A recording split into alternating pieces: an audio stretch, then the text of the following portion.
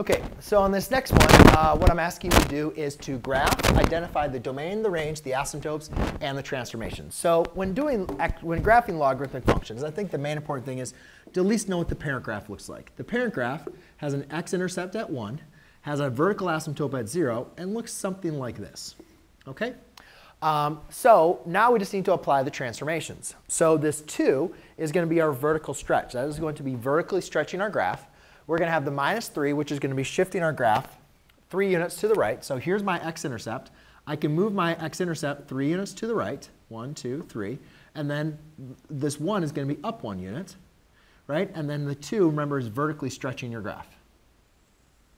So it's going to look maybe something like that. I originally have an asymptote at x equals 0. So if I'm shifting my graph 3 units to the right, that means my asymptote is going to be shifting 3 units to the right. Now, by looking at the graph, this blue graph, I can identify what is my domain, my range, and so forth. So my domain is going to be from 3. It's at an asymptote, so it's not going to contain it. So 3 to infinity.